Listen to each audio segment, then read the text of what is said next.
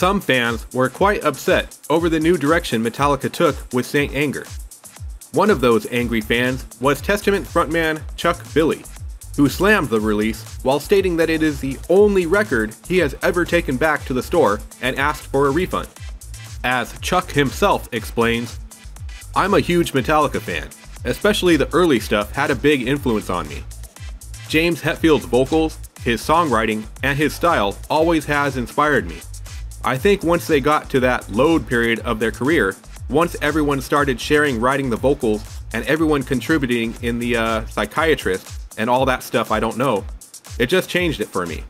The lyrics weren't as clever anymore, and the riffs weren't as catchy and hooky as they were when James had control. I just think James needs to dig down and take control, and write the killer, clever lyrics again.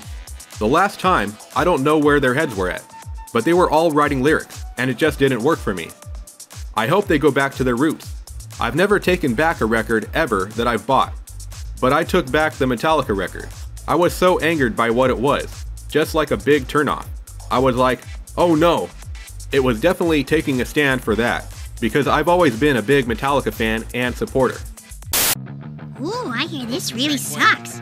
Director's commentary. I'm sorry. I am really sorry. Ugh! I don't know what I was thinking.